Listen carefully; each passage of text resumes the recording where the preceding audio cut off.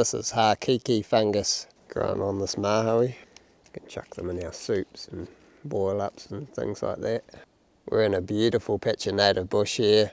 I'm doing a 100-day challenge where I'm only going to be eating what I can hunt and gather myself. So yeah, that's going to be a big video we'll put out when we're finished the 100 days. But yeah, my main goal today is hopefully to shoot a couple of fat wallabies. You're just going to go for a little stalk through the bush here. Lots of cardale vines in here, so challenging stalking conditions, but the animals are here. Alright guys, so there's a little wallaby run coming down here.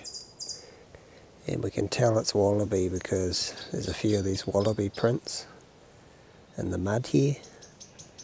So that's a classic wallaby back leg mark. And that's their main toe there, and then that's their sort of balancing toe. That one on the outside there. And you can also see the tail mark here, where it's sort of flattened out. Okay, so I just heard a wallaby bouncing around up on the face here, and all that vine. It's usually how you notice that they're there. You can hear them bouncing. It's quite a distinctive thudding sound. So I'm just going to cruise up there, see if we can get some eyes on them.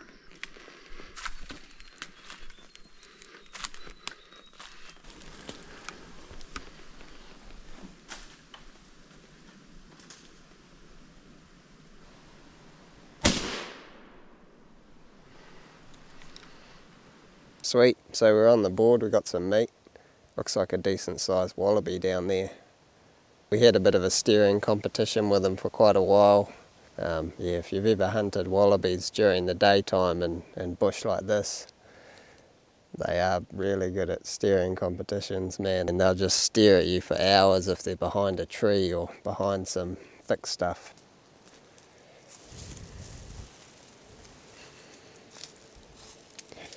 Yeah, not a bad sized wallaby. They're a pretty neat little animal, really.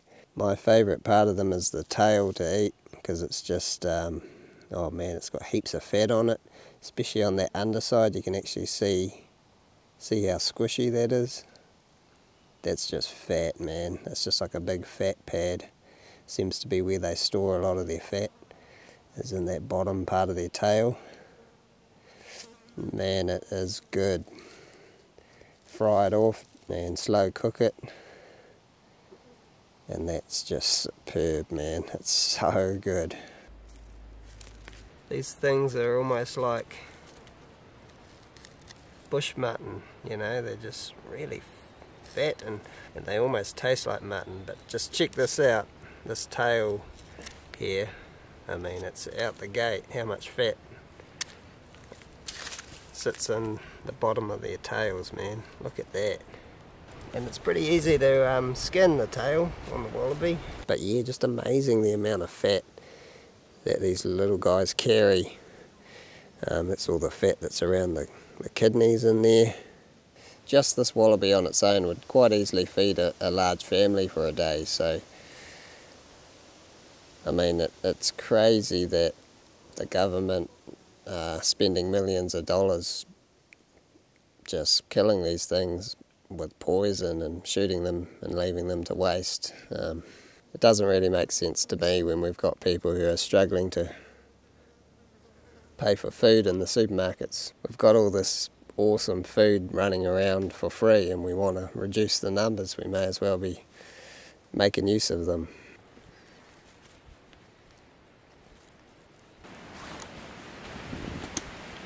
Alright, let's see if we can find another one.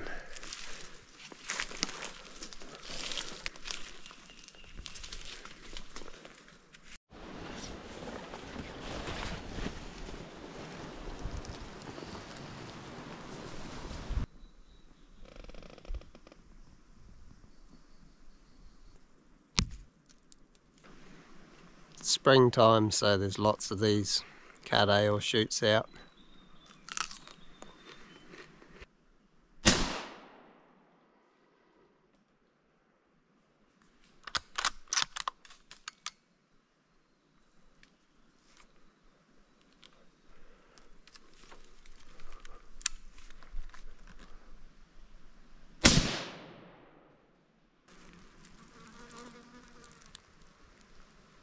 Oh man, awesome. Double whammy.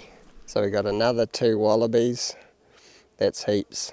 Plenty of bush mutton there, so yeah, I'm pretty hungry, so I think we'll cook up a quick feed of the livers, and then and a few of those kidneys too, with the fat wrapped around them. That'll be good.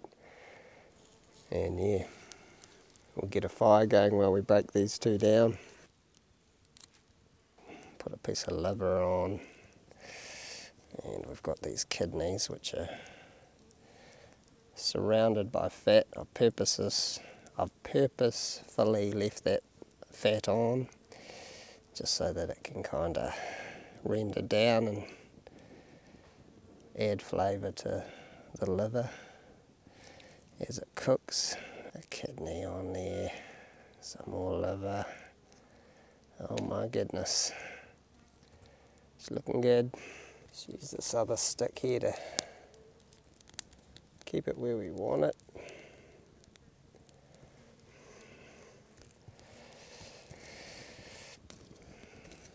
And then by the time we're breaking down these wallabies, we'll have a meal ready.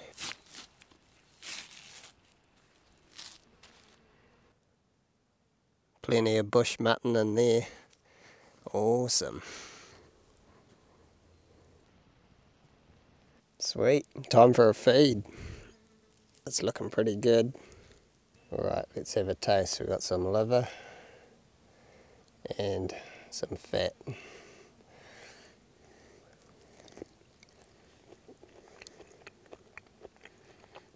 The liver is it's very sweet.